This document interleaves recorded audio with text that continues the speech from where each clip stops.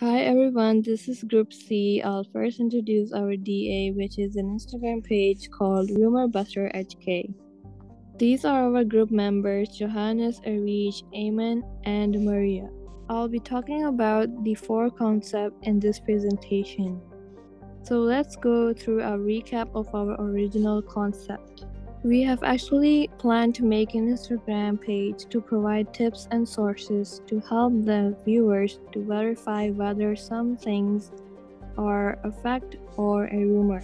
The target audience we have mentioned is Hong Kong Instagram users. According to NapoleonCat.com, there are 58% female and 42% male Instagram users, which are aged around 20 to 40 years old.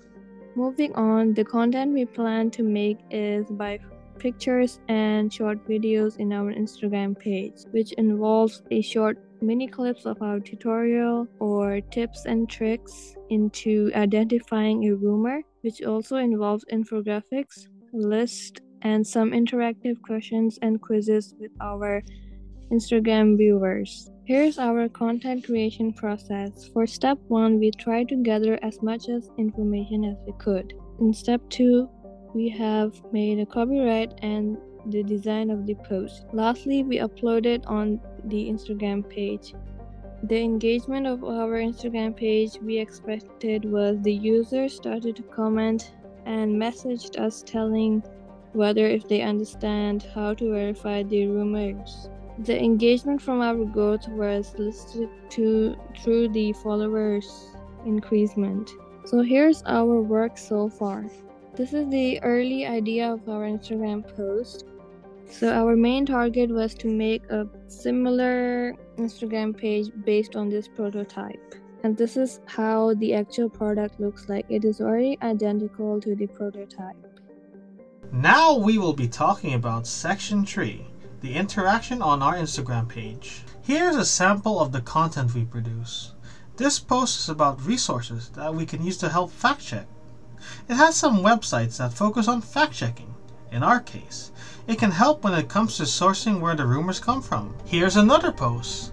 This time we have a simple graph that shows the distribution of fake news sources by social media. In this post, we differentiate between what is a fact and what is an opinion, as both mean different things. Here are a couple of screenshots of our comment section. There isn't much interaction, as our Instagram page is relatively new and does not have a lot of followers who provide interaction that we can record. Although these 2 screenshots make it seem that our Instagram page is quite poppin', as some brothers would say, we have yet to reach triple digits in followers. This recorded increase was when we decided to promote our page via word of mouth using our social media sites. When it comes to our posts, it seems that it hasn't reached anyone outside of our circle of individuals we know.